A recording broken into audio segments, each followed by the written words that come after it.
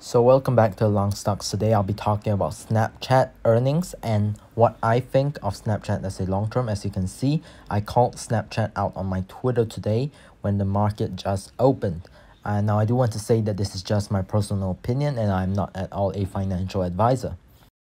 So as we can see, the Snap stock actually rocketed after the third quarter results smashed the revenue estimates.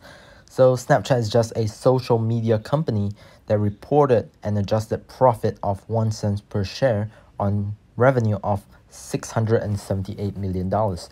And Wall Street actually expected an adjusted loss of 5 cents per share and a revenue of $550.5 million. The revenue actually has jumped 52% compared to last year. Now we can see that Snapchat actually reported a daily active users of 249 million, up 18% compared to last year. We also know that the company actually initially projected users in the range of 242 and 244 million. However, analysts actually expected 243 million.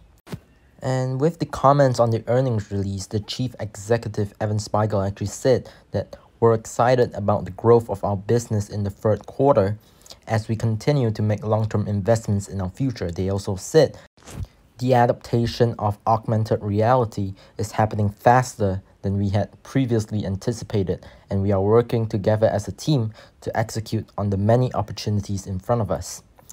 So actually prior to the earnings report, Snapchat stock was already up 70% on the year, as we can see. So they currently have a market cap of 42 billion.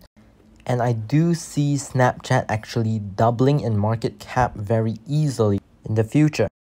Now currently Snapchat is a relatively new company, so in 2016 to about 2018, their cash flow was not too fantastic. However, in recent years, you can see that their cash flow has been doing better. And I do expect their cash flow to be positive in a few years to come.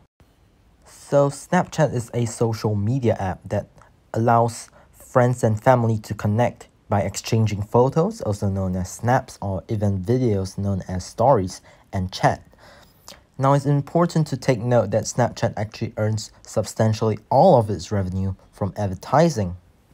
Now Snapchat also has a feature called Streaks. Now as you can see on the picture above, it just shows a number right beside your friend's chat. So with the Streaks, in order to maintain it, you and your friend has to be sending snaps each other daily. I believe this serves as a need for people to be using Snapchat daily. Now as we can see, 98% of their revenue actually comes from advertising.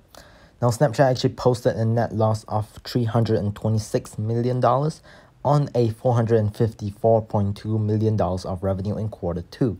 Now the net loss in the second quarter was significantly larger than the $255.2 million net loss posted on the same 3 months period a year ago. The revenue also only grew 17%.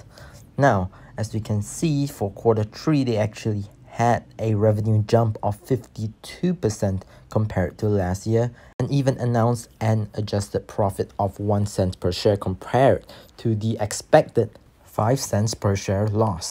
So as you can see, 58% of the company's revenue came from North America, whereas revenues for countries outside of North America and Europe in quarter 2 2020 grew the fastest at a rate of 31.8%. Now I do believe this is because there has been a lesser percentage of people using it in other countries compared to North America and Europe.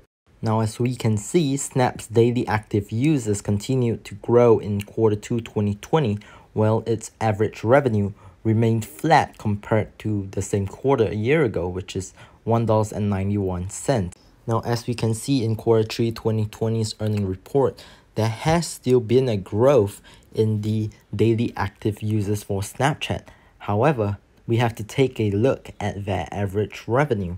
So to calculate average revenue, we actually have to take their total revenue generated, which is 678 million, divided by the number of active users, which is about 249 million. We will actually get $2.70, which is a very high growth compared to quarter 2 2020.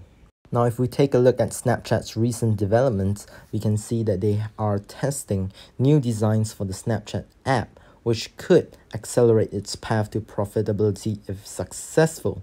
They also have Snap Map, which allows you to see where your friends are on the map. Well, this is a new feature that came in recently. I also tweeted about this. So the new update actually allows Snapchat users to add music to their snaps and videos on stories. I believe that this really gives a sort of like a TikTok experience.